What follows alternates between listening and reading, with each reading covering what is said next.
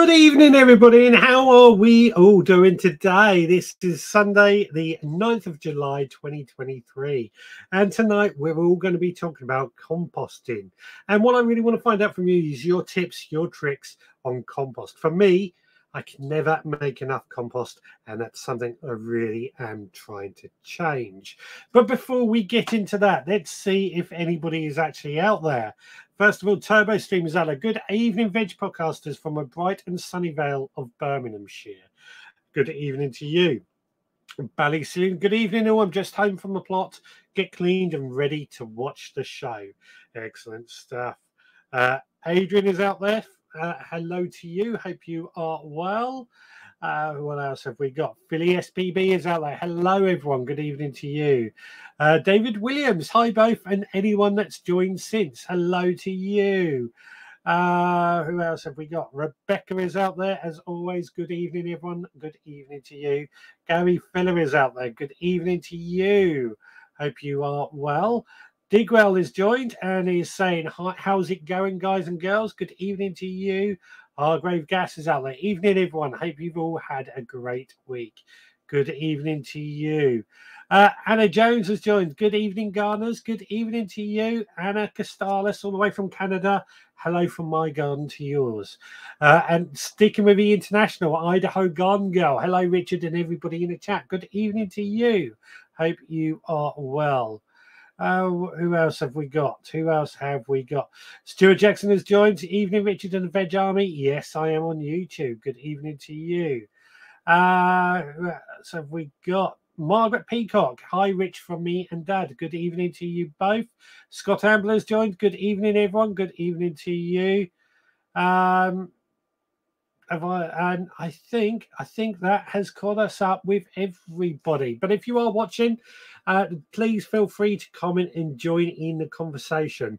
Let me know you're watching as well. It's always good to see who is out there. Don't be afraid. We don't bite. We're a friendly bunch of gardeners, as we like to say here at a Veg Grower Podcast. So let's get on with composting. This is something that I think we often do, especially as gardeners or grow your owners particularly. You know, it's something that I believe is just as important as the growing yourself, and just as important as the gardening. It's such an integral part. I know compost heaps may not look pretty, they may look unattractive, but they are a necessity.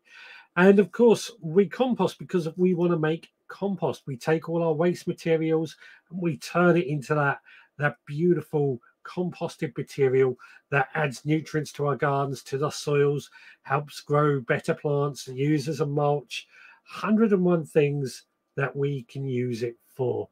And it's all good fun to do with it. Now, there are several different types of composting methods, some which you might use myself, or if you might use a completely different method. The first is hot composting, which is usually done in something like a hot bin. That is where you get the temperature of the compost materials up really, really high. You really do need a big compost heap in order to do this, but if you can get them up really, really high, you will kill off any seeds, anything that might cause issues down the line, and you can produce a very quick turnaround of making compost.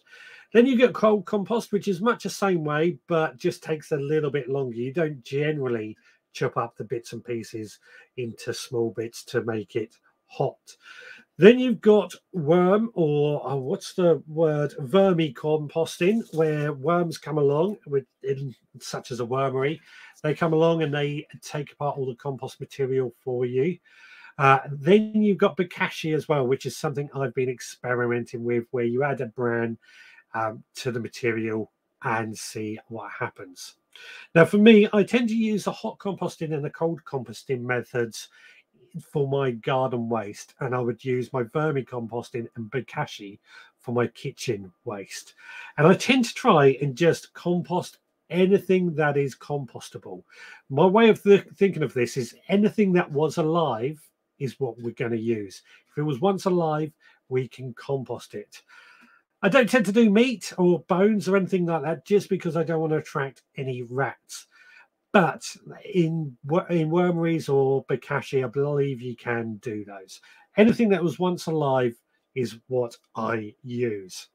So that's got the ball started, and let's see if anybody has got anything to say on the topic out there already.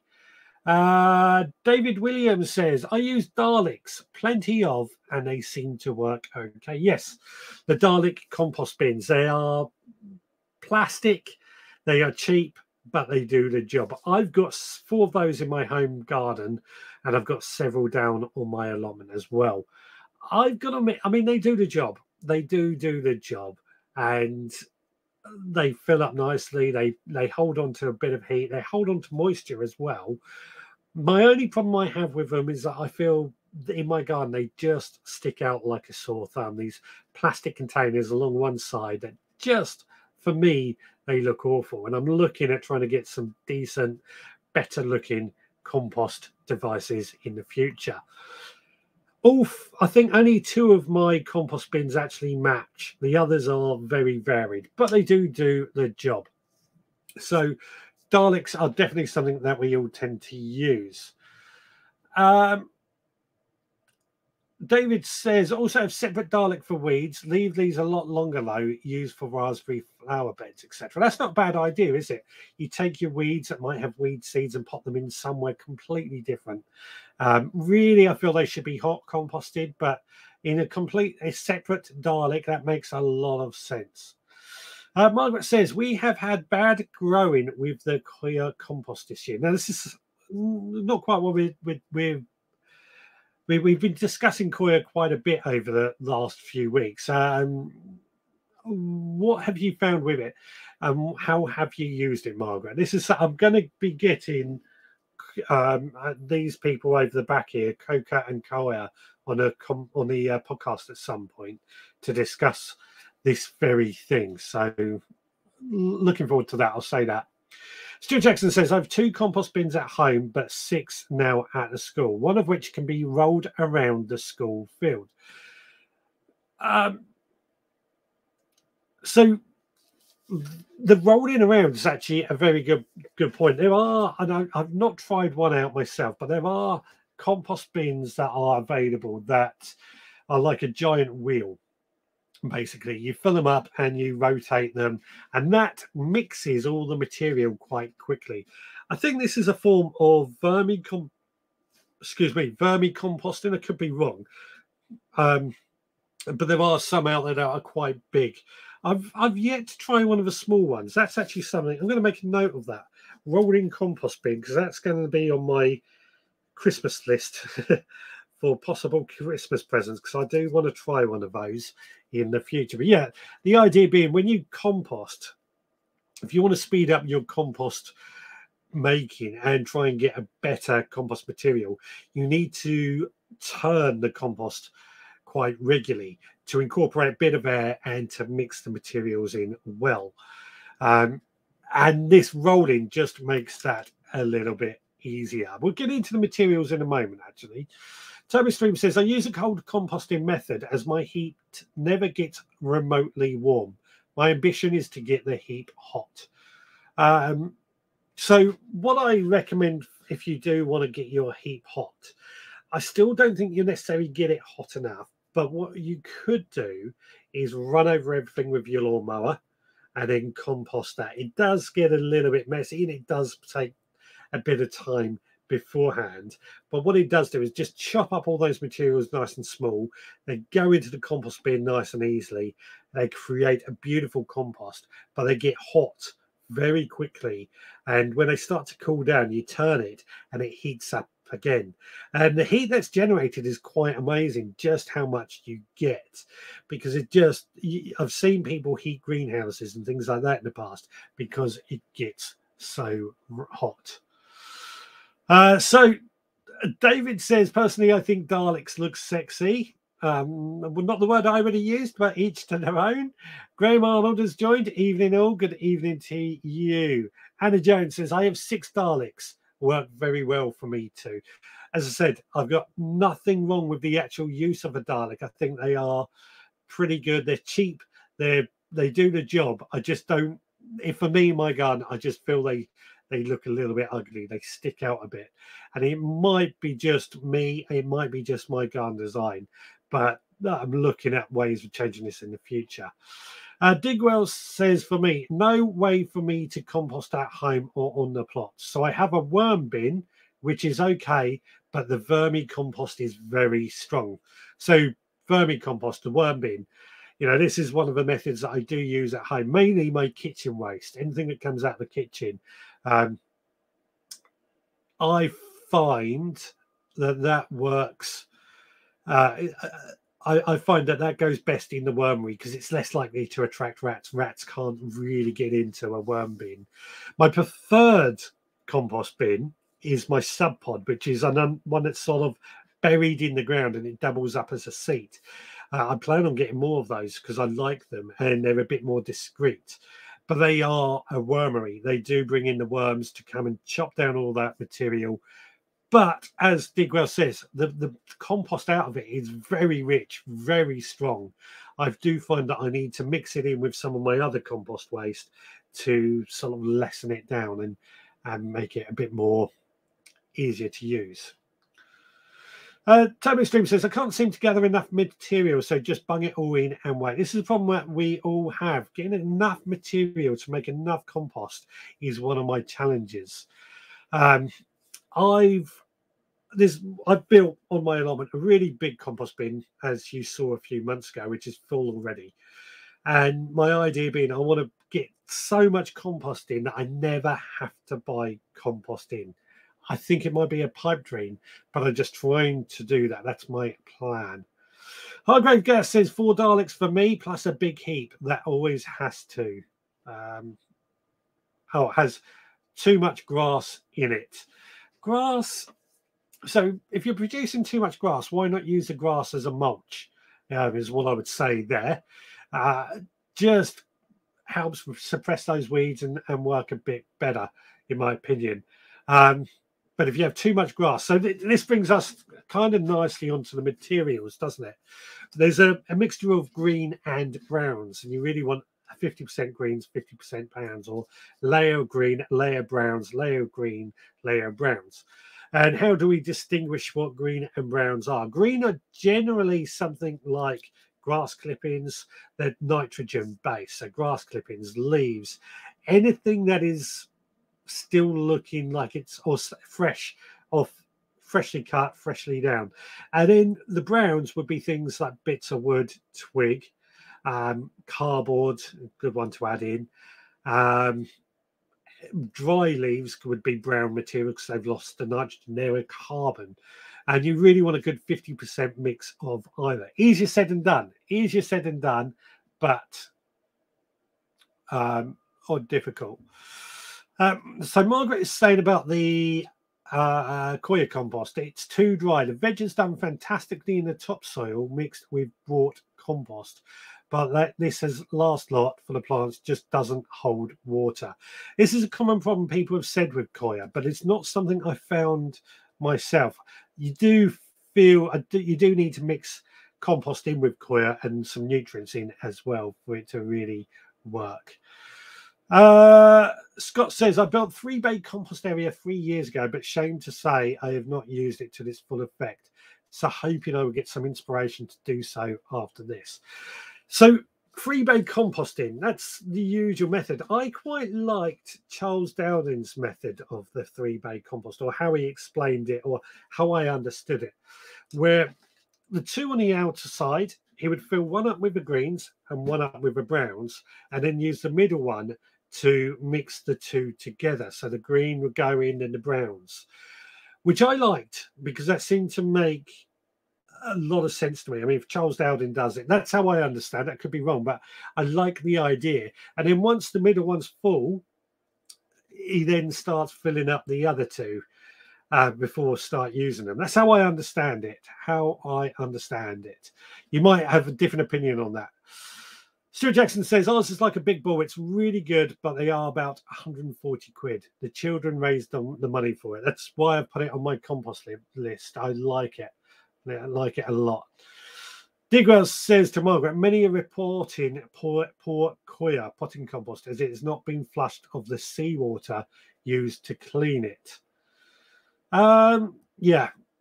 I mean, again, I can only talk from my experience. I've bought the Coca and Coir brand, which seems to have done me well. The Wilco, not so much, but that's a whole other story. What have we got? Turbo Stream. I looked in my bay by the pot shed. It was full of woodlice. Woodlice do eat rotting material. They are a good thing for the ecosystem. David Williams. I used 3 freezers worth of food for compost. Amazing how it disintegrates. Oh, the freezer must have broken down there. But we actually, I think I've said, we've got a community fridge, which basically gets rid of food that's gone out of date. And my wife comes back with some of that for the compost heap because it's just not edible anymore. Put it in the compost bin. We can turn it into a compost. Turbo Stream, on the plot, I don't have a mower, so the weeds have to go in whole. My Dalek bins at home produce a lovely compost, but it takes a good 12 to 18 months. See, with hot composting, cold composting, 12 to 18 months is what I would expect. With hot composting, you can get that down to 6 months, maybe even quicker. Nicola says, evening all. Sorry I'm late. Lovely to see you. David says, I've never used coir. Something in me doesn't trust it. May have to broaden my horizons. It's worth experimenting. I think it's worth experimenting with. So the main component is leaves. Last year I produced a good load of wonderful leaf mold. That's a type of compost, isn't it? Just leaves that have rotted down. A wonderful leaf mold. Anyway, let's get through these comments. We used that large one on a stand that turned via crank handle. This is one of those turning composts. Not impressed, is very difficult to turn, so couldn't pot a lot inside and tricky to empty. Wouldn't buy one. Interesting. As I said, it's on my list because I have wanted one for a while. Idaho says, I have a worm bin, huge compost tumbler, and just bought a large plastic compost bin that I haven't put together yet.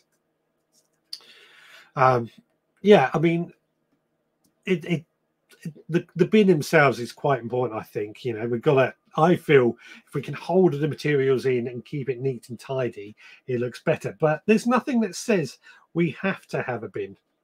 There are some people, and it used to be the old way, isn't it, where you would just pile all your compost material up and let it rot down without any sides or anything like that. So certainly, if you are running that space, something to think about. Kate says, evening, Veg Army. Sorry I'm late at an open gardens event, so I'm full of ideas. How lovely. Cannot wait to go exploring some more gardens. Desperate for it, to be honest. Stuart Jackson, I use all the waste paper from my wife's office. I put it in as shredded paper. Great brown items. There you go. Shredded paper. All that junk mail that you might receive, shred that and throw that in with your compost heap to act as your brown materials. I generally find the brown materials is the one that we struggle to find enough of. So shredded paper added to it. Egg cartons are another one as well, and the toilet roll inners, throw those in there as well as your brown materials. The good thing with all these is they also add a bit of air to the compost, and air is quite important. I said earlier, if you mix it up, you allow air into the system and effectively allow the compost to breathe and not go anaerobic. So that one of the reasons that we mix compost up, we use a fork or we might use a tool, is to try and mix up and incorporate air into that compost material. Stuart Jackson says, can I put coffee grounds in my compost bin? Yes, you can. So coffee grounds can be a bit acidic, just to warn you. They also, slugs and snails apparently don't like them either, but I find that's when it's a thick layer. And the other thing to be careful is make sure the coffee grounds have been used. If it's got caffeine in it, caffeine is a natural seed inhibitor. It stops seeds from germinating. So caffeine will stop. Caffeine can stop seeds from germinating, which may not be a problem in some cases, but just bear that in mind. David says, when shopping, I always collect the cardboard trays they sell cans of beer in. Ripped up, it works really well and builds up quite quickly. There we go. You know, again, this is all good ideas of where to get these brown materials, cardboard and everything that we can add into it to make better compost. Digwell says to Stuart, absolutely, worms, etc. Love the coffee. There we go. Bally Sin says, I copied Bill and Val this year and made a removable planting lids for my compost bins and grew trailing flowers from which made the bins look better and helped bring pollinators onto plant. Yes, I see those when I pass their allotment. They've got, like, on top of their Daleks, it's like a plastic circular thing, I guess, that they plant into. It looks really good, I have to say, and does make the Daleks look a little bit more attractive. As possibly something we could look at in the future. What I also like to do on my allotment specifically, my compost bins, I actually plant squash plants, pumpkins into those, so that they are still using that compost bin for growing something edible, but it also helps feed the pumpkin plants as all the material rots down. Done this for years, and you actually get really good pumpkins from using the compost heap as a growing media. And as you know, with Charles and Camilla, my Crown Prince pumpkins down on the allotment, we've actually effectively made 2 beds into which we just filled with compost material to rot down into those beds, and we planted into those, and they're thriving. Charles has actually produced a pumpkin at the moment. It's young, but it is there. What else have we got? Stuart Jackson says, Koya, buy the best you can, then you will see better results. I think that's generally true with everything, but there are a lot of Koya products coming out over the next few months. That was evidence at a show I went to quite recently. Are coffee grounds classed as a green or brown? And I've heard if you put too much in a compost mix, it can be bad. I'm not sure if it's a green or brown, I'll be honest with you. I think something's going at the back of my mind saying it's a green. But if you do put too much in, yes, it can be bad. As I said, it can be quite acidic. So it can cause a bit of a problem. Same as why we don't add citrus. Well, supposedly why we don't add citrus or onion skins. I'll tell you what, I add all that to my wormy. I don't care. It all goes in. Turbo Stream says, my tumbler compost bin is used as a storage box. It was a nightmare to turn when even half full. Well, this is quite interesting. I still want to try one, but this is interesting that 2 of you said that tumbler compost bins can be quite heavy. So the great thing is you are able to share this experience with us and find out what happens. Graham says, I've used homemade compost after about 6 weeks. I did chop all the ingredients up very small, so it doesn't take long for the worms to process it. Indeed, that's one of the tricks that I've said before. I used to run over everything with my lawnmower to get everything nice and small, which on a day-to-day basis, I mean, it was difficult because you then had another task before you could get on. But at the end of the day, it was worth it to get decent compost. The only trouble is when I cut down some of my bushes out the front and we put that all in the garden to chop up, well, the area where we chopped it up on the grass just looked a mess for ages. And it did put the lawnmower through its paces.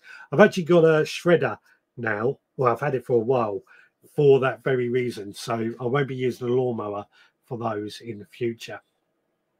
Anne said, we are getting rid of our Dalek as our food waste attracts raccoons, something we don't have in the UK, of course. But now just concentrating on the 3-bed system.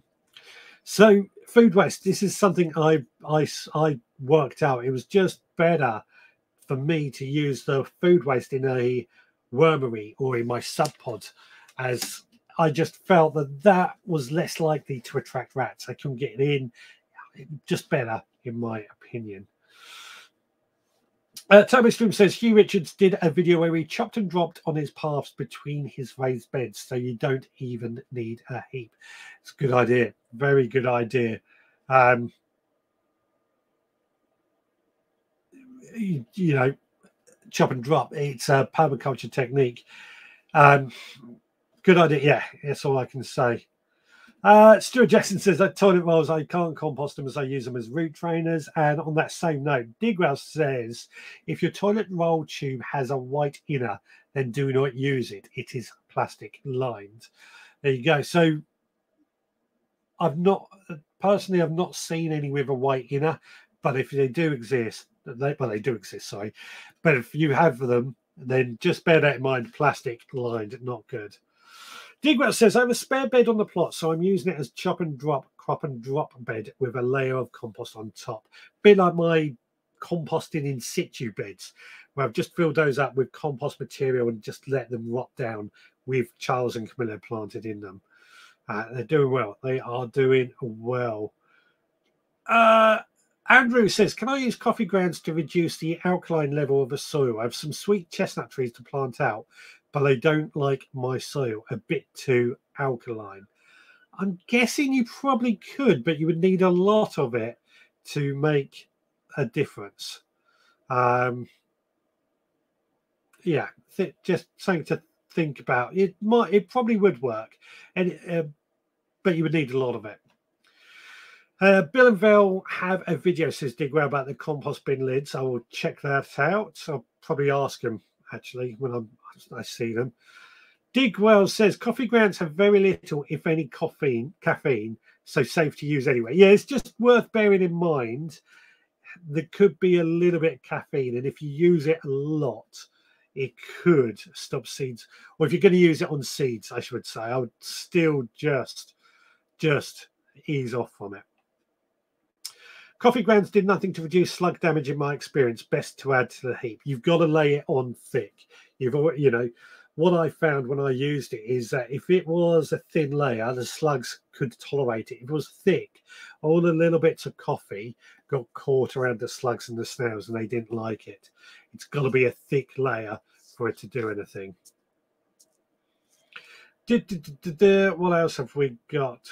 Nicholas says, wet horse manure, green or brown? I'm thinking green. I think it is green as well. But yes, I'm pretty sure it is green. Now, this does bring me on to something else that we do need to talk about when it comes to composting. Horse manure or cow manure or any of the other manures that we could be adding to the compost bin. This is something I would love to be able to get hold of. We used to have horse manure delivered to the allotment. And before that, I used to go and get, horse manure from a supplier. Unfortunately, we haven't had a delivery to the allotment for a while. My horse manure supplier has packed it up, and I could go to another stables and get some more horse manure. The only trouble I find is that the actual transporting of the horse manure.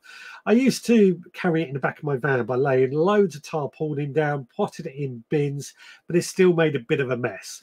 And that's not something that I want to do anymore. So I'm looking for a supplier that could actually deliver either horse manure or cow manure to my allotment at home. Because I have chickens, I tend to use their manure a lot more in my compost. When I clean out the chickens, I just take all that material and throw it straight into compost bins to rot down, and add that manure to my compost bin. It's a good way actually probably of bulking up your supply. Idaho says, I've used closed compost bins or tumblers because rodents invade as well as skunks.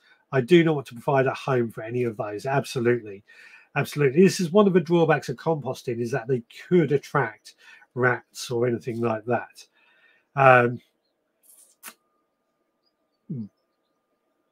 Skunks and raccoons are obviously another downside. But closed off does seem to work a little bit better. Difficult though, isn't it? Stuart Jackson, I found that coffee grounds pot on the gun. I get badgers in my garden. Never knew that would attract badgers, but hey, whatever works. Anne also says the other issue was a tumbler was the size. It took over 4 square plus access needed from a side and a handle on the end. A traditional bin would have produced more compost given the same space. Yeah, I've seen one of the big ones that almost look like they are pretty large. They're almost like a compost bin long ways with a like a frame that you turn the things around. I know what you're talking about that, and I've always thought they um, take up a lot of room. So I know what you're talking about with the tumblers one, tumbler style compost bins. That's one of the reasons I haven't got one. But the wheel one, I think, take up less space. Tablestone coffee grounds was very thick layer. The slugs in my garden will eat everything newly planted. Yeah, I can understand that because it is a bit of a issue. David says, use folded chicken wire at the base of Daleks to prevent rodents burrowing under. That's actually something I was going to say. Yeah, folded chicken wire at the base stops rodents burrowing under. But also, every time you pass your compost bin, tap it on the side, whack it on the side. Rats don't like that. Rodents don't like that, and they will soon clear away. Don't like that little bit of noise and disturbing. You've got to do it regularly, though. But again, if you have a problem, it's worth doing. Caffeine kills slugs, not an approved pesticide in the UK, but coffee grounds do not have enough to work. Unused coffee grounds work. Wink, wink, say no more. Yeah. As I said, from my experience, I put it on a really thick layer. Slugs and snails came along and they ran away because they oozed. They just had it and they couldn't get rid of it. Nicholas says, so many horses around me and I do use my van. The manure I have come from horses grazing in the fields. Yeah, my trouble is my van's a work van, so it's not ideal for that. And in my camper van I sleep in, I really don't want horse manure in the back of that. What I really want is a trailer that I can go and collect this stuff with. But I ain't got a tow bar on any vehicle. Something I should look at in the future. Waste of fresh coffee, though, says Tigro. Indeed, it is. Nicholas says, I did that chicken wire to stop rodents in the Dalek bin and they chewed through the plastic. So, yeah. Yeah. And Scott says, I'm on the Cambridge Suffolk border, so next to Newmarket. So, plenty of horse manure. But I worry about what is given to the horses, medication, etc. But maybe the manure won't be affected. I wouldn't be, I mean, the medication, probably not so much, but I would be worried about the grass areas that they have been feeding on. Now, some farmers tend to treat their horse fields with a weed killer, anemorphalids, I think it's pronounced, and that can exist in horse manure poop. In horse manure, it can survive the gut system, and that can then lead to your broad beans not germinating, your potatoes not germinating. So you are right to be a little concerned, and I don't know how you get by without it or how you can get around it except for doing tests. But then it could wipe out all of your compost, all of your manure for an entire season.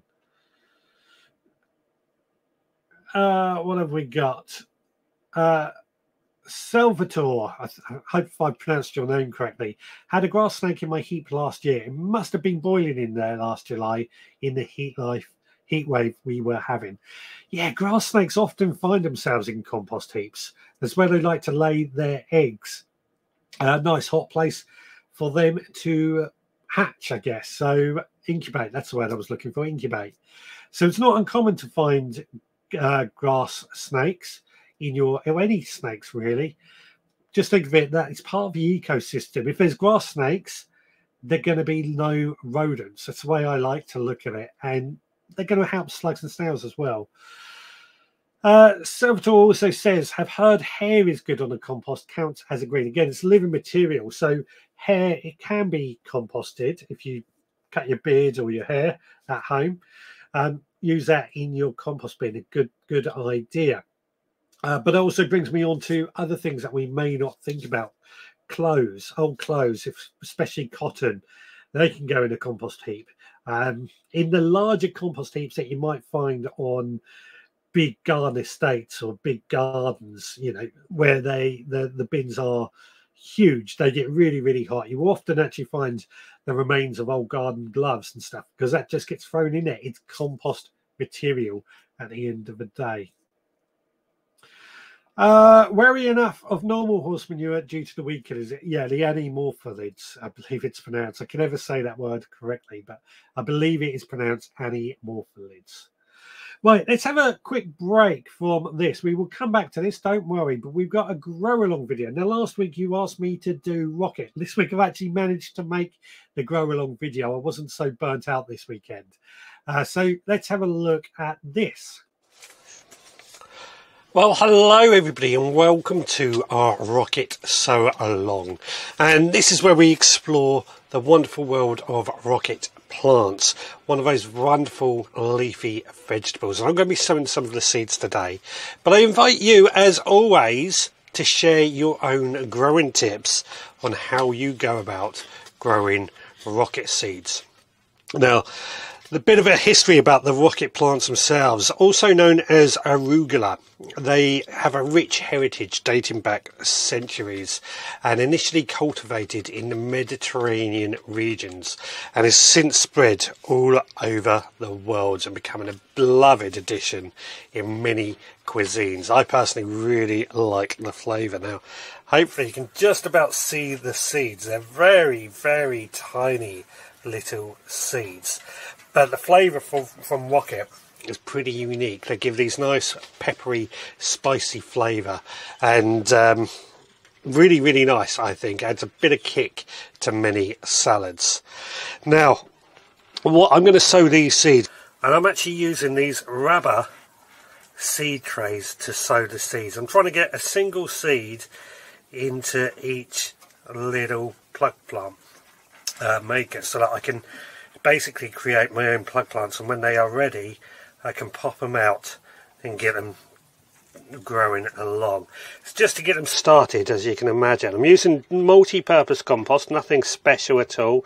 Very light friable compost is the only thing I say when it comes to seed sowing. And I'm getting the seeds about 1/2 centimetre deep, so quite a shallow sowing with these. Now, as I said, once these are germinated and growing, we will pop them out of these plug plants and plant them into other locations. I always like to do it that way because it just works better in my garden. But when we plant these out, we're going to give them about 15 centimetres of space and get them planted up, and as they grow we pick the leaves as and when we need them. Pretty easy, it has to be said. So that's it really, nothing really to say. Keep them well watered. They are Mediterranean plants, they can tolerate a little bit of drying out as such, but a little bit of dryness, but on a whole just keep them well watered, bit of feeding with chicken manure pellets, and they should be absolutely fine. Just giving these a good covering just to finish them off. I'll start these off in the greenhouse before they are ready to go out. There we go, rocket sown and ready to go. So let me know in the comments your own tips and tricks. See you again on the next one. There we go, rocket, wild rocket, absolutely delicious salad leaf green. Adds a really nice peppery flavour, I feel. One of my favourites, and I can't remember who suggested it last week, but we've sown it and we'll keep an eye on it. I'm using those rubber plug plant starters. I bought one during the week just to try and see how well they work. I've yet to use my other plug plant trainer at the moment, but I'm hoping they're going to work out great. Stuart Jackson says the rubber seed trays look great. Will last a lot longer than the plastic ones, hopefully. That's my thought as well. And I also think it's going to be easier to pop out the plug plants, because I find the plastic ones, just when you're trying to get the plug plants out, they seem to break far too easily.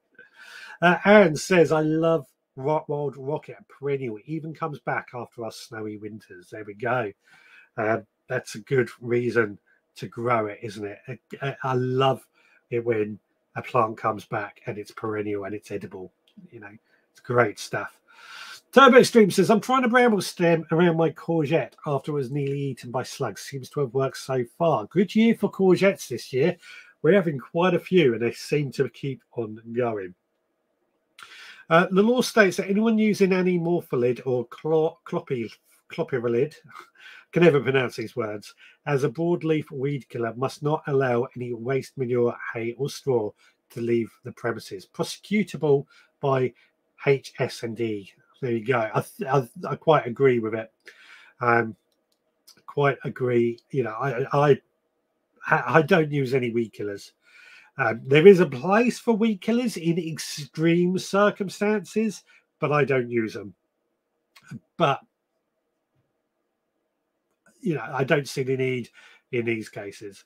Andrew says, I love rocket, but nasturtiums offer the same peppery taste with a bit of colour. Good idea. Good point. I love nasturtiums as well. We've got quite a few nasturtium plants in various locations in our garden, which are absolutely fine. David says, wasn't clopyralid, am I pronouncing that right? In the clangers, indeed. And Amanda has joined, says, evening all, sorry to be so late. Not a problem, lovely to see you. Anyway, so yeah, share your rocket growing tips, and we'll put that video out if anybody does want to put that on when the video goes live as well. This is just my way of giving myself a few minutes break from talking all the time, by showing a little video.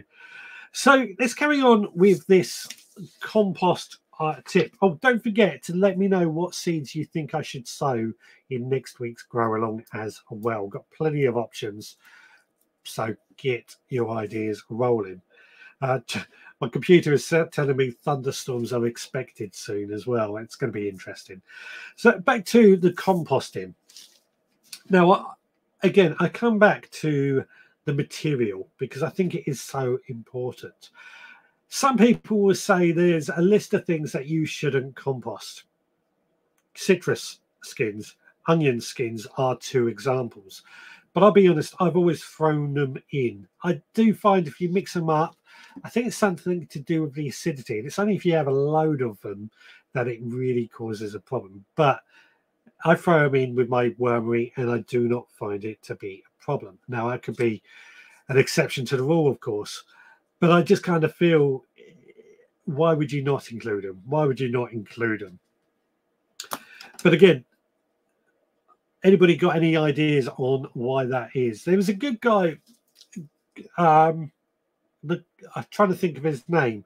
If you are into composting, the Compost King, I think he's also known as, one of his nicknames. If you really want to find out about composting, go and check his stuff out, because what he doesn't know isn't worth knowing. And again, the compost that we produce, the compost that is just so vital to the garden, it's full of those nutrients, full of those fertilizers and feeds without even applying those. And we add those to the soil, they feed the soil, which in turn feed our plants and produce bigger and better plants and bigger and better crops. So that's the reason why we compost. That is why we compost. And that's, I believe it was Charles Dowding, who doesn't actually use any feeds or fertilizers. He just uses the compost because it works so well. There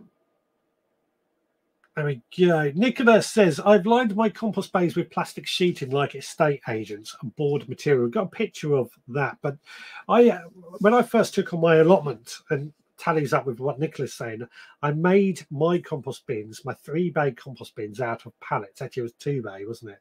That was, I can't remember. The trouble I had, a bit like what Nicola is saying here, is that the compost bins rotted quite quickly. So I didn't really want to keep doing that. But adding this board material, it's like a plastic sheeting, would have stopped them from rotting. I believe Charles Dowding uses cardboard. Cardboard is another thing we could use just to line and keep the material away from the wood to stop the wood from rotting. Once it rots, I mean, the good thing with pallets, they're cheap, they're free. They often, once they rot, very easy to replace. Digwell says the general public cannot buy the animopyralid and clopyralid stuff. So it's the big boy farmers passing it on to us. Yeah, absolutely. Absolutely. I just think it's wrong. I've seen so many people who they've taken on an allotment, and I try not to be negative, so I don't want to say, but they take on an allotment, and the first thing they do is spray weed killer. And I cannot stand the stuff. It's one thing I cannot stand. It has its place, don't get me wrong, but the overuse of weed killer is what I don't think is right. And the fact that it can then stay on into our compost as well worries me a lot. Andrew says, would you add oak leaves and walnut leaves to your compost? We have plenty of both. I would. I personally would. I know some leaves are considered to take a bit longer. Oak leaves, I think they may take a bit longer to rot down, but I would completely add them to your compost. Leaves or anything like that, if you, it's just getting hold of a material. If you can get hold of it, then add it to your compost. And why not? Why not? It's all about making as much compost as possible. Stuart Jackson, I've spent the day in the garden today in between the rain. I found that my square compost bin is working well. Not bad for £8 from Tesco's last autumn. Keep a lookout for the bargains, indeed. We all keep an eye out for the bargains. I believe Wilco's at the moment are doing started their sales on seeds very early this year, but if you can get in there, go and make them in. Nicholas says, I throw them in. Charles Dowding does. Are you thinking of Simplified Gardener? No, I can't think of his name. There we go. Digwell's got it. Mick Pulteney, the compost king. That's the guy. That is the guy. And Tower Stream, Mick Pulteney from How Sowing is the compost king. There we go. There we go. Mick Pulteney. That's the guy I was thinking of. If you want to learn about composting, he's a guy to go and follow. Nicholas says, my pallets are treated with water-based treatment, then lined, and the posts are tantalized 4x4. The pallets are not touching the ground. Yeah, great stuff.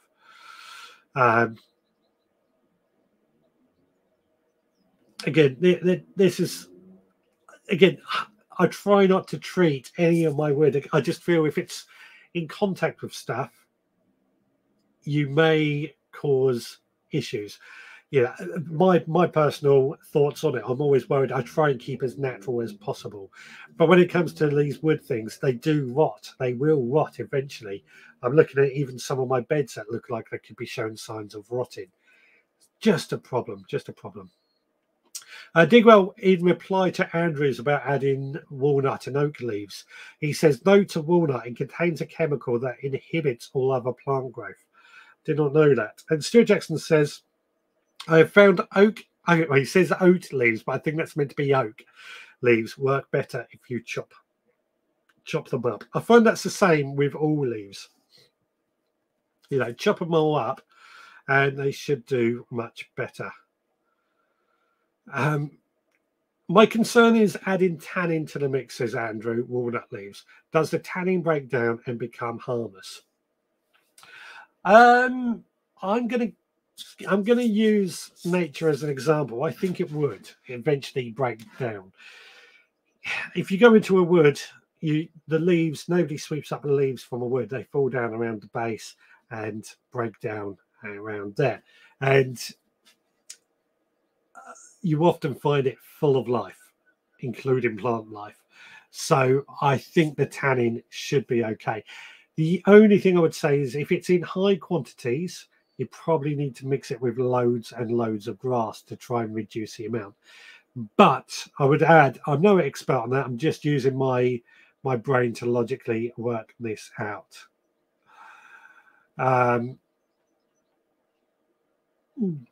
But as Digwell says with the walnut, they could inhibit the growth. Again, I would say if you can, Andrew, in your case, experiment. Set a bin up with oak leaves, set a bin up with walnut leaves, and see if there's any difference. You know, you're in a prime chance to try and experiment that. And if you go into the wood, there's no growth around a walnut tree, which is very, very true, as Digwell says. There is very little growth around a walnut tree. But if you cut down that walnut tree, plants do tend to grow or come back in time. Yeah. As I said, no expert on that particular field, but the idea is to share ideas. They aligned with plastic and have a roof. I don't think they will come into contact with water. Talking about her 3-bedded bays. I've got a picture of those, which we'll get into in a minute. Stuart Jackson, all leaves work well in compost as long as you don't put too much in a time. Remember, you can always use a leaf bag. In fact, talking of leaf bags, I'm tidying out my shed and I found some of my leaf bags, funny enough. Roxy's been out that one, eh? We can fill these up in the winter. I don't know why I was holding on to these. I'm going to fill those up in the winter with more leaves in order to make more leaf mold. There we go. So yeah, lots of ideas going on. So over to you guys once again. Any other questions? Any other tips on composting? That would be great. You know, what do you have any special setups? I know, as Nicola said, she's got a huge 3-acre setup where she is, and she's built 3 bay compost bins with a roof, catch water, of course, which looks absolutely fantastic. You will see it in the photos a little bit later on. Anybody else got anything similar, or would you like to have the room to do that sort of thing? I would love the room to do that sort of thing. For me, as I said, I've got the Dalek compost bins at home. I've got 4 of those. I've got my wormery tower, which is great because I add my kitchen waste material to that and build it up. I've got my sub pod, which for me is my favorite way to compost at home because it's discreet. That's what I like about it. And I'm going to be getting more of them to try and incorporate into my garden. And hide these things all over the place. So down on the allotment, I have got several Dalek bins, which are filling up nicely. I've got the cones. Now, these are similar. They're basically a plastic cone. And the idea being you pop them into a bed and you fill all the material up into the cone and you garden around it and they just naturally feed the soil. But to be honest, and I feel the same with the Daleks, that to get the compost out, even on the Daleks, you get that little door, which is no good to anything, in my opinion. I just lift the bin straight up and scoop the compost material out. And it's the same with the cones as well, I find. Just throw that in there, basically. Just my way of my systems. Then I've got the large metal compost bin that I built a few months ago, which is working great. And then my old compost bins, my wooden ones, have deteriorated to the point I'm throwing them apart. Turbo Stream says, I add a layer of the previous heap into my bays to hopefully kickstart the new heaps off. Good idea. And nothing wrong with that at all. Nicola says, I've used dumpy bags for leaf collection, leaf compost. I think, did I already read that one? I'm not sure. Andrew, by the way, how is Roxy? A little off subject. She's good. She's absolutely good. She's very playful, but she's starting to she's 2 years old in a few weeks' time, believe it or not. And she's starting to go from that puppy to dog stage and start to chill out.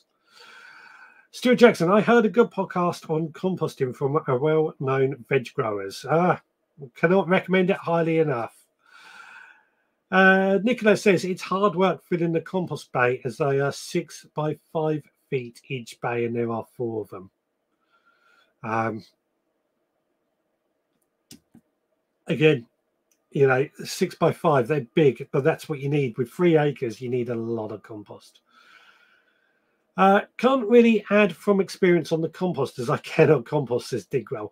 Again, this is where I feel in your case, the sub pod, if you go look it up, the sub pod is a great answer. I know you're not necessarily allowed it on your allotment, but I think they're discreet enough that you might get away with it, Digwell. Just a thought to throw out there for you. What else have we got? Gary says, a question. I have a mini roof over my compost bins to collect water. Would it be better letting my compost get wet, though? So, actually, that's a very good point. Something we haven't really touched upon is keeping your compost heap damp, keeping it moist. It does need a little bit of moisture into your compost bins. The good thing with Daleks, because they're sealed, they tend to hold on to that moisture. But if your compost bins are open, in the summer, you might need to add a bit of water to your compost heap. It just helps rot it down. If it goes dry, it doesn't really rot down very efficiently. This is another reason that I find by planting a pumpkin plant into the compost bin, it encourages you to water the compost bin and keep the compost material moist. But if it's too wet, it can go a little bit anaerobic. So it does depend if it's free draining or not. If it's soaking wet, it's not going to be any good. That being said, if you've got a roof on it and you can collect water for your garden, that's probably better. Just remember every now and then to add a bit of water to your compost heap, just to hold on to it. What else have we got? Chili Kate says, a quick hello from Normandy. Happy composting, everyone. Getting my worms has changed how we compost at home. Yep, wormery at home. I'm a big fan of it. Big fan of wormeries at homes.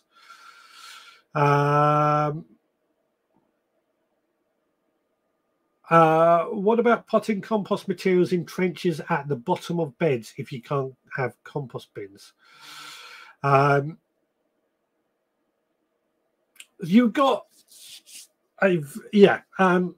so that is called trench composting. That is a way, especially with runner beans and French beans, where you dig a trench, you fill it up with your compost material, and you cover it over with the soil that you've dug out, and then you plant into that. It is a good way. It is a very good way. It's part of bokashi, or how bokashi is meant to work as well.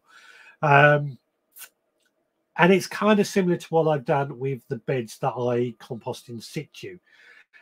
So, yeah, it definitely does work, is all I can say. I've not done it myself, but that's because I try not to dig. Build the soil up, I guess, is the way around it. Digger says, I looked at the sub pod, but it would reduce my growing area too much. Only a small plot, remember. I haven't forgotten, but they do the small sub pod, which is probably about the size of one person's seat, but it doubles up as a seat. Just remember that if you need someone to sit down, it might be the answer. That's all I'm saying, Digwell. If you've looked at it, fine. Personally, I'm going to get more of them because I think they are great. Turbo Stream, my bays are open in the summer. I have a wet winter, covered them to prevent them getting too warm. Now, Turbo Stream's actually hit on something else. Some people, if you've got the open compost heaps, they actually do pot a top over it to try and hold on to that heat a little bit more and that moisture. Usually it's carpet, but most allotments do ban carpet from being on your allotment, so it can't be used. A wooden top can work or anything like that as well. Personally, once again, I tend to leave mine open just for convenience because I find it, if I've got a lid on it, I'm less likely to use it. But it's something to think about, isn't it? It's something else to throw into the mix. Ballycillian says to Digro, could you cite the sub pod on a path instead of a bed? We're not sponsored by sub pod or anything like that. I just like the systems. Because nothing's stopping you from building your own, I guess, if you are into that. But good thoughts is all I say. Shall we have a look at some of your photos now? It's probably a good time to see what's gone in. There's been some great photos going up in the group lately, as well as being sent to me. So first of all, Anne, she's picked a load of garlic scapes. She's watching tonight, and she's been pickling them. Pickled garlic scapes. I've never heard of it, but I thought that sounds like a great idea, was something we could try in the future. Nick Stewart has been sowing the seeds. These are all from the Veg Grow Podcast Supporters Club, although I'm bit concerned about the marks on the pak choy packet. I'm hoping that was something to do with the post office. But yes, he sowed 3 packs of seeds today alone. Good going indeed. Still time to sow plenty of seeds. Next, Ian is asking, what is this? It looks to me a bit like an alien, possibly an onion or garlic, maybe even shallots. He's gone away on to Spain or Portugal for a couple of months and came back and found these. Steve has enjoyed a nice homegrown dinner, aka Digwell. Everything on that plate was homegrown except from the pig, the pork. So we got broad beans, we've got peas, we've got onions, we've got cabbage, we've got French beans and potatoes, all homegrown. Absolutely fantastic. Now, Kate has managed a week without the stick on the allotment. As we know, we've discussed about this in the past, having to use a walking stick to get around the allotment doesn't make things easy, but this has been the first week she's managed it without a stick. So well done, Kate, on that. Looks fantastic, your allotment, I've got to say. It really does look like you've been working hard. And next, Shipyard Garner has had a good picking of potatoes. I think these were Ramos, if I remember correctly. Look absolutely beautiful and a good load of potatoes. Nicola, we've been talking about the compost bays. This is one of her bays. The other 2 are next to it, as you can see, with the roof over the top. It's quite a significant structure. Lots of horse manure in there. Again, if we had the space, this is what we would look at doing as well. But fantastic to see. Scott has sent in this picture of his allotment. Looks fantastic, doesn't it? You really get to see how big his allotment is from this picture. Nice long size, isn't it? Fantastic, absolutely fantastic. Jenny has harvested her blue Danube potatoes, which look absolutely beautiful. There was a question whether they retain the colour when cooked, but they do. Nice to see different colour potatoes, isn't it? Just to add a bit of variation to the plate, bit of change, bit of curiosity. So that is it. Keep sharing those photos, please, guys. Please do keep posting them in our Facebook group if you are on Facebook, or you can send them to me via social media. We are on Instagram, we are on Facebook, we are on TikTok, we are on the Threads, we are on Twitter. We don't use Twitter much though, and of course we're on YouTube as well. Probably more that I'm on, but I'm not aware of. But Threads at the moment seems to be the new one. TikTok is also pretty good, I find. Or you can email me, richard@theveggrowerpodcast.co.uk. Another way to get in touch if that's what you want to do. Great photos indeed. Great pictures. As Stuart Jackson says, great pictures this week. They're really good photos, I've got to say, and lots to see what's happening. Andrew says, love the picture of all the homegrown veg on a plate. This is what we live for. Bravo. Indeed we do. Indeed, this is why we grow our own veg, isn't it? For dinners like that, dinners that we can say everything on this plate we have grown. We are so pleased because it's got no chemicals on it. It's got no food miles. We put the effort in. I'm getting really entertained with this because it's so passionate of mine. But yeah. Andrew says, love those black potatoes. What colour are they when you cut into them? They're blue. They're almost like a violet right the way through. They are absolutely stunning.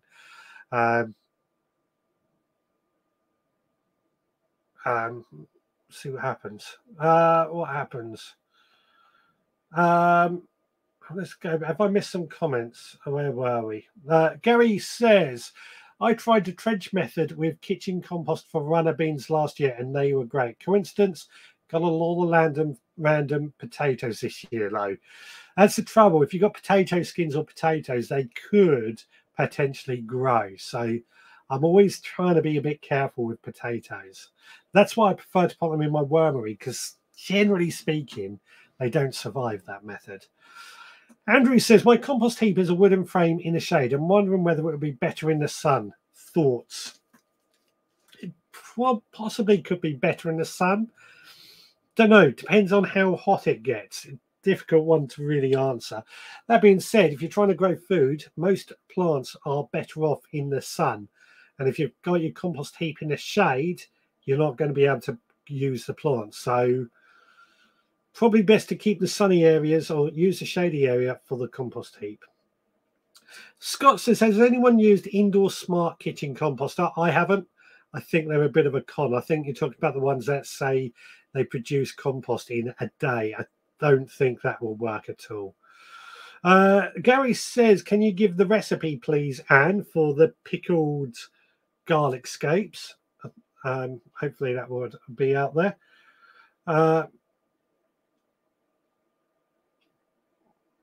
Idaho says, Howie at Food Forest Permaculture makes new soil burying compostable material beneath garden pathways. Next year, he digs up the pathways and uses the compost all over his yard.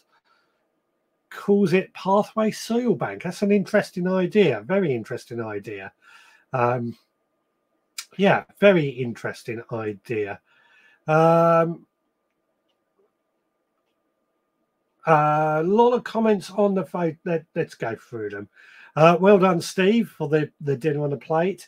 Well, Jenny, all great crop, interesting variety. That's the potatoes. Ballycillian says, great harvest by the shipyard gardener. Indeed. Stuart Jackson, great pictures this week. I think I read that one. I think I've done that one. Well, Jenny, great crop, interesting variety of the potatoes. I think I've done that one actually. Thanks for your photos, everyone. Really enjoy them. Please do keep sending them in. They are great. So many great pictures indeed.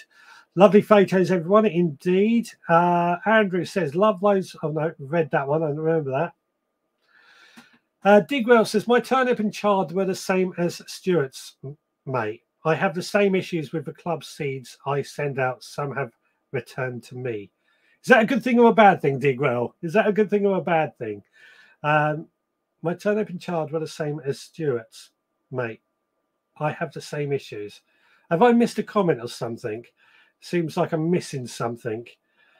Ballycillian says, I have to praise the shipyard gardener. He's my brother. There you go. I did not know that. So there you go. Excuse me. Andrew says, I want those potatoes. I'm sure you can get them. I'm sure you must be able to get them in where you are. Must be.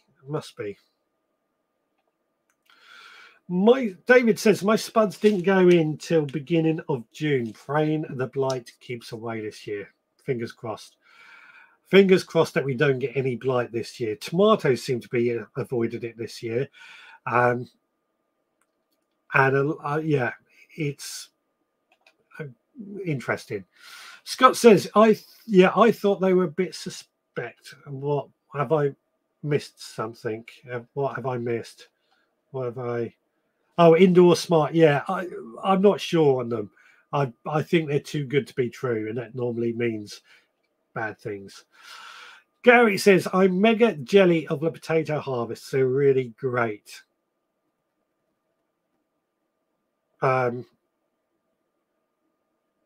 Yeah, that's a big problem. Big problem. Sorry, I got distracted by Digwell. So I've just seen it. Seeds crushed in the post, so I had to resend them. Did somebody's seeds get crushed? That's annoying. That's annoying. If it ever happens, let me know and I will send them back out. Yeah, first I've heard about it. So, yeah. Anna says, has anyone tried hugelkultur? Lots of failed attempts on YouTube. Doesn't seem as easy as it's made out to be. Maybe it takes too long. Now, I've tried hugelkultur and I have got a bed. It's my onion bed this year that we've done hugelkultur with. For those that don't know, that hugelkultur basically is a method where you put wooden logs on the bottom, then you would put wood chip, compost, and then grow into that compost. The idea being the wood acts as like a sponge, holds onto water and wicks the soil up.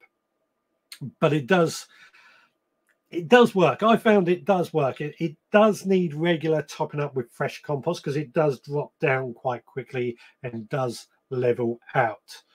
But I find it does work, but you've got to keep on top of it. It's a system.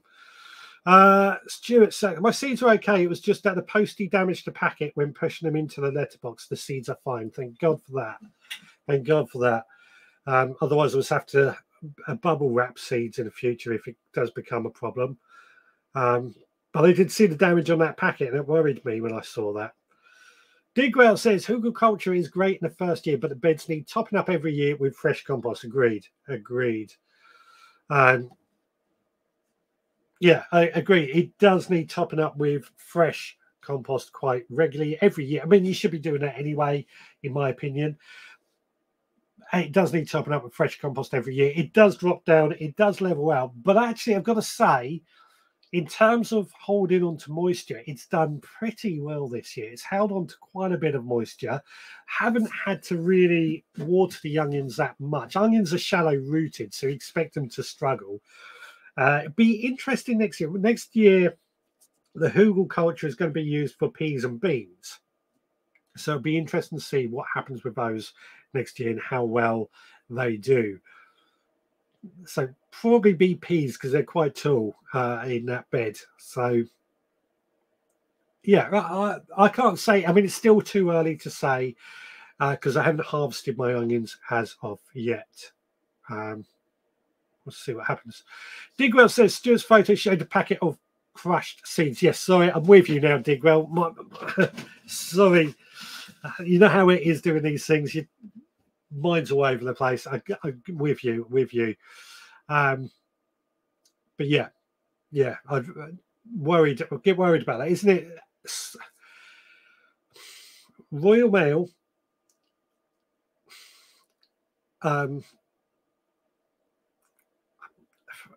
Yeah, there's no alternatives to Royal Mail for letters, but Royal Mail does an amazing service most of the time. But every now and then, and they're in a rush, they've got things to do, so you understand it.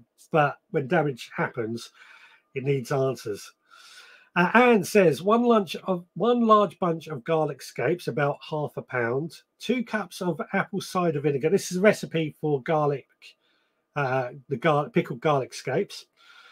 2 cups of apple cider vinegar, 2 cups of water, 2 tablespoons of kosher salt, 1 tablespoon of raw sugar, turbino dough, ½ teaspoon of peppercorns, ½ teaspoon of mustard seeds.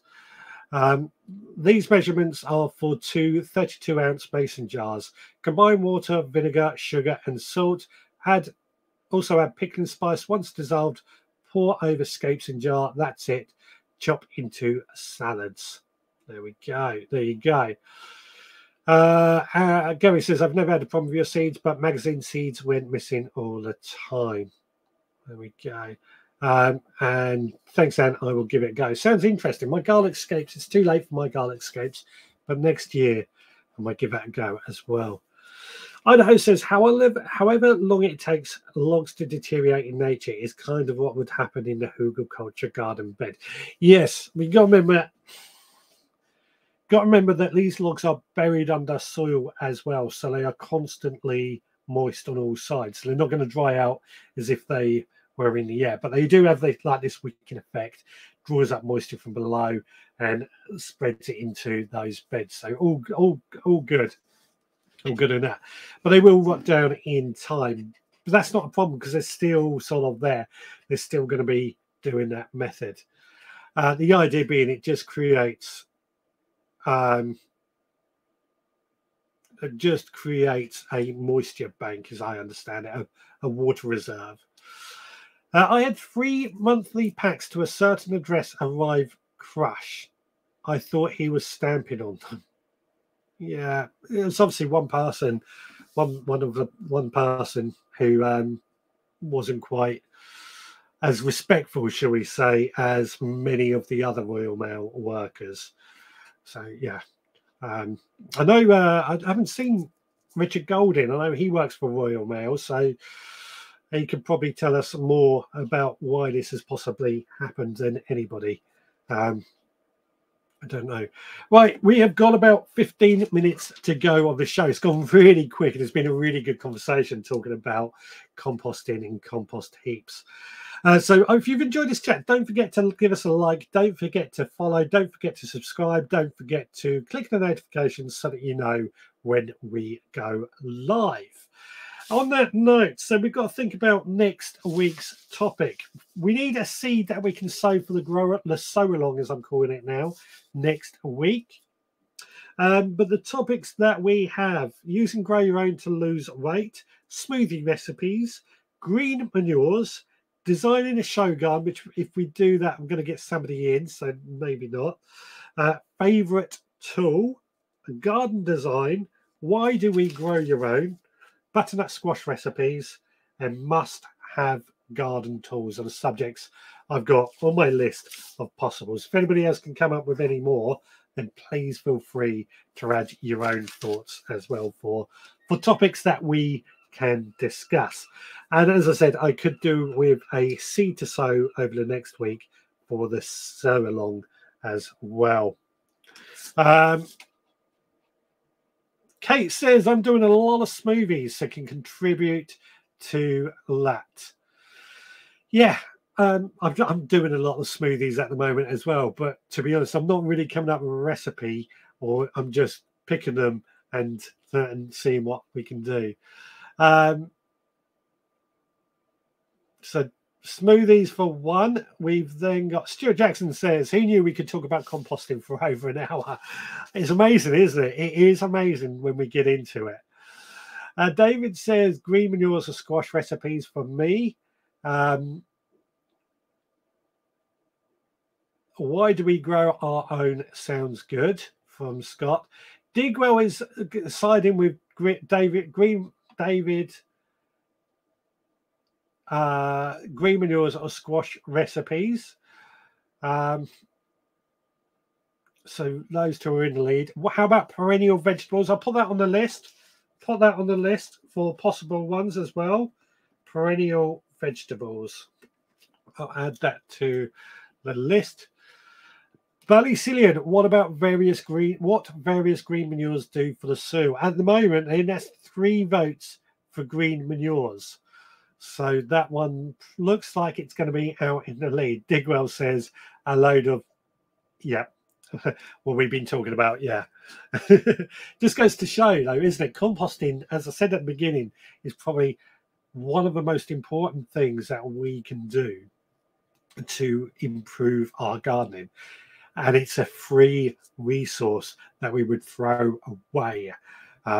We don't send any kitchen waste to landfill or down our green waste. We don't send any of our garden waste away either. We compost everything here. So definitely something like that. Stuart Jackson says, smoothie sounds great for next week. So that was 2 for smoothies. At the moment, it's looking like Tybestroom's got in with green manures. 4 votes for green manures.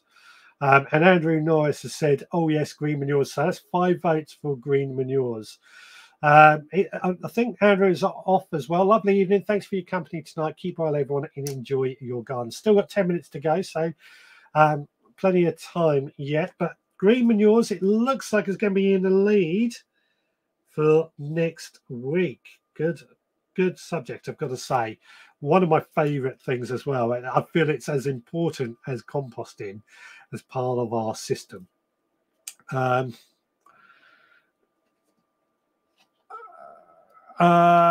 Nicholas, going to stay night, waiting to go into hospital as kidney infection, not improving, and now my legs, severe pain and swelling since yesterday. Nicola, you take care of yourself. You get yourself off to hospital. You take care of yourselves. Very important, very important. David Williams, composting is also fun for me, and to see the finished product gives you a sense of satisfaction. Absolutely. Absolutely. Yeah, very, very important. And says, I vote smoothies. So that's 3 votes for smoothies now. Still green manures is in the lead. It's a shame I can't set up any polls on this to get everybody to vote on the thing. But yeah, we can do smoothies another time. You've just got to vote for it. Because I love smoothies at the moment. Really do love my smoothies. I eat so many of them. You've probably seen them on my my short videos. I'll pick some stuff out of the garden, add some yogurt or some milk, whatever it might be that day, take it to work. I put it into my battery-powered blender, which is great. Go to work. I'll get to work. I'll mix it all up, and then I'll drink it, and that's my breakfast sorted. I really do feel healthier for it. It's something about smoothies, isn't there, that you just suddenly feel like you're not like people say when they go down the gym, they come out of it thinking they're He-Man. Same with smoothies. I come out of it thinking, yeah, I can take on the world.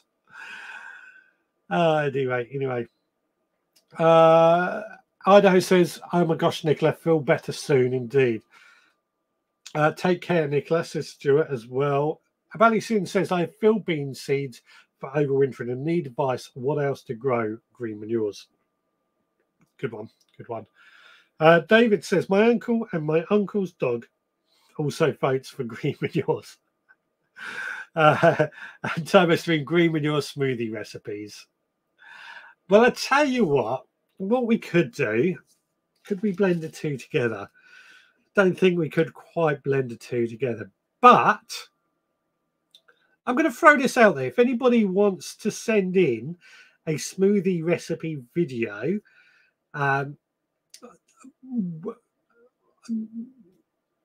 if anybody wants to send in a smoothie recipe video on a weekly basis, and I'm saying this because I think we've got somebody for our resident chef on the podcast, on the Monday Night Audio podcast.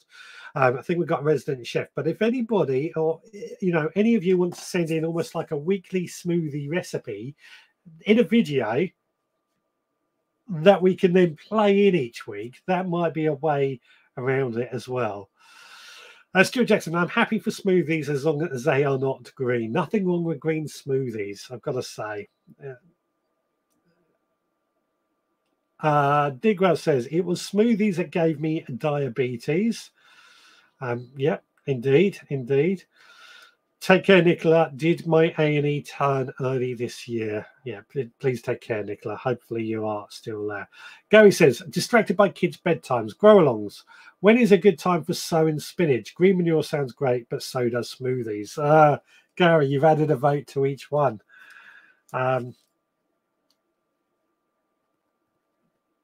Yeah, that's a difficult one. But when's a good time for sowing spinach? So spinach, February for the first sowing, and then probably August for the second sowing. But you're the only one that's actually said anything that we could do for a sow along. So we can do spinach next week as well. That sounds like a good idea to me. David says, if you blend them together, then you really would get green manure smoothies, indeed.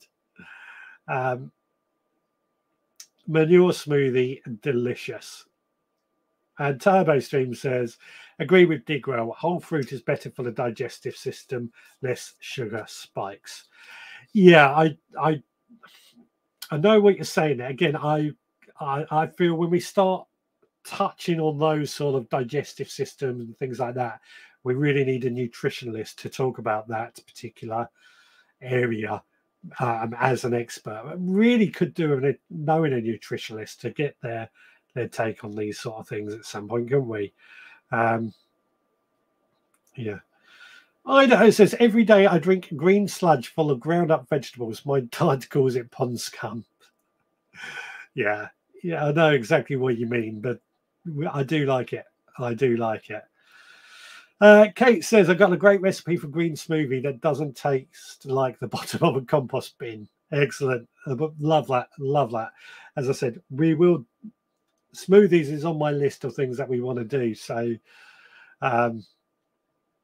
we will have to do this. Spinach sounds like great for next. So spinach for the sow along, and it looks like at the moment green manures for the main topic. But if anybody does want to each week send in a smoothie recipe, you're more than welcome to, especially if it is something that you are harvesting at the time. I do love a good smoothie. I've got to say, I do love smoothies. I definitely feel healthier for it, although it could just be the yogurt that's doing it for me, to be honest. 5 minutes to go to the end of this show. I don't know why I start counting down. It just seems to make life a little bit easier for everyone to know when we've got But that still gives you 5 minutes to add any final thoughts, any final questions on composting or next week's subject. I'm trying to plan these out ahead a little bit more so I can actually get things to discuss and go through. Hence why I make huge lists of things that we talk about. And I think we're there. I think we are there. Right, as I said, a podcast coming out tomorrow on Monday, as always, the audio podcast that is every Monday without fail. And in that, we're actually discussing how we go about growing basil, just because it's that time of year and I've learned a few tricks with growing basil that it's worth noting, and I want to share those to try and get everybody to grow some decent basil. Basil can be sown all times as well. What have we got? Ballycillian says, bye all, see you next week. Don't forget the like button on your way out. Thank you very much, Ballycillian. You take care. David Williams, rhubarb seed, too late yet. Too late for rhubarb seed. You really do those January, February, March. I grew a load of rhubarb from seed this year. They're out there on the table, looking absolutely fantastic. I'm really pleased with seeing what these rhubarb are growing into, and really are looking quite fantastic. They're young and they're not harvestable at the moment, but they are grown from seeds. You know, you never really think of growing rhubarb from seed, but it's been done. I've done it, and it is going to turn into a fascinating thing. Turbo Stream says, another great show. Have a good week, everybody. We've still got a couple minutes to go. I don't know why everyone's... I knew if I said it too early, people would start winding up and get out of here. But there's still plenty of time to go. Rhubarb seeds, as I said, January, February, March. They are a great one to grow from seed, because you don't really think of growing them from seed. They do take a few years to be actually to the size that you can start harvesting them. But when you can buy a pack of seeds pretty cheap and they grow into these pretty big, amazing plants, I think it is worthwhile. Aaron says, I'd love to see a video on rhubarb seedlings. I will try and do that for you then. I'll probably put that out as a short, actually, or something. We'll see what happens. Turbo Stream says, I'm still here. Idaho says, it's okay, Richard, still here. And Digwell says, bye all as well. Yeah. Funny enough, I'm looking at the numbers, and as everyone's saying goodbye, the numbers are going up. So it always makes me laugh. Idaho says, I let some of my rhubarb go to seed last year, and the wind blew the seeds everywhere, and now I have seedlings coming up everywhere. So I have a rhubarb nursery. You know what? This is something I thought about, because the rhubarb had been so easy to grow from seed. I thought it was quite easy to get some rhubarb, like a rhubarb nursery going along. And rhubarb can be pretty cheap, but you know what? It's well worth it. Adrian says, good night, Richard and all. Good night, Adrian. Rhubarb up last 2 years. Hope we get them again next year. Yeah, indeed. Yeah, I probably will do rhubarb. I tend to do that in January because it's such a good one to grow. So easy to grow. And it's one that can be done in January. Scott says, I have basil seedlings from the last supporter seed that need potting on. So looking forward to tomorrow's podcast. Indeed. Yeah.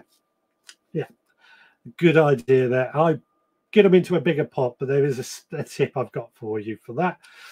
Thanks, everyone, for another great live show. Oh, yeah, it's past. See you next week, but I'm staying to the end. Turbo Stream, £1.40 for 3 rhubarb sticks in Morrison's. Exactly, very expensive. Oops, I meant to say messed up my rhubarb last 2 years. There will be some next year. I can guarantee you that, because I love growing this stuff. Stay to the end. Thanks for another great chat. See you all next week. Cheers all. Take care and have a great week. Indeed, I think it is now 7:30, so it is time to say arrivederci, goodbye, and all that. It's been a good chat, though, I've got to say. Really good chat. I know we've been talking about compost, which isn't sexy, but it is such an important part of growing your own. We've had a really good conversation, I've got to say. Thank you so much to everyone for your contributions and your chat. Anybody who's watched the video on a replay, thanks so much for watching as well. We will be back again next Sunday at 6, where we're going to be talking about green manures and have a spinach grow along. Right, you take care, guys. I'll see you all again next time.